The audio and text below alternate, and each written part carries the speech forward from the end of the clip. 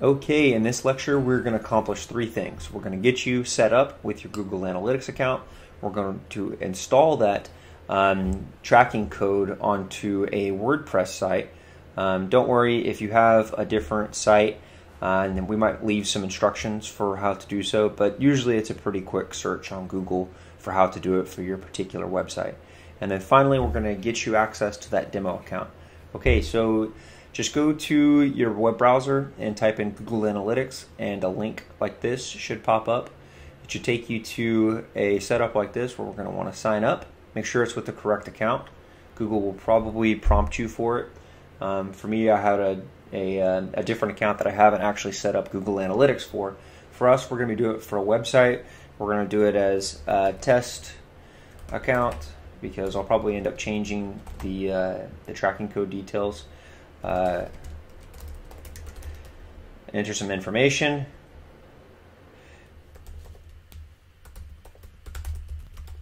Yeah, we can give them access for that. That's fine. We're going to get our tracking ID. We're going to accept those terms of service. Accept. It'll actually take us in, if you recall from the previous videos, it'll take us into, we're in our admin part of the Google Analytics account, and then you have to actually, I'll show you real quick. You have to actually go into the admin. You have the account, property, and view, and at the property level, tracking info, you want the tracking code.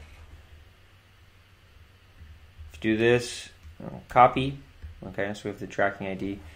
So if we go over to our WordPress account, so this is the WordPress system. If you're not familiar, it's a content management system. So this is the back end for the front end of a website, and they have what are called plugins. So you can do a quick search for Google Analytics and get a list of companies and plugins that will give you the ability to integrate your plugin. I have a couple installed just for the purposes of this video, and we're going to end up using this one right here, the Google Analytics dashboard for WordPress. So if we go down, click Settings for your Linux account, which we've done. Developer mode, no, we just want to authorize it. Okay, so we're going to get our access code, so it'll take us to the account. Make sure it's the account that you want to integrate with. Sometimes you have other accounts, so make sure it's the account that you created the analytics account with. Give it access. I'm going to copy this code. I'm going to paste this to the access code and save that access code. Okay, so we can actually see that there's one user on the site, and that's me.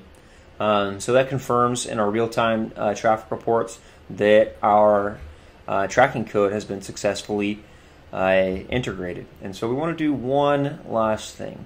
So this is going to give us access to the demo account, which will give us more data to be able to understand some of the other lectures that we'll be covering.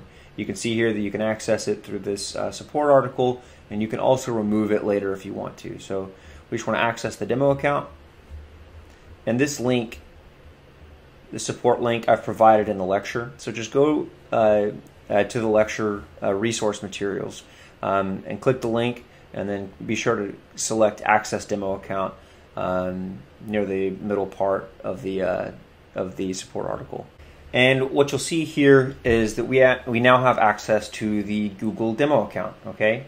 And so we now have integrated our data on our own website, but we now can play around with Google's demo account so that we have access to more rich data so that we can understand Google Analytics a little bit more in depth.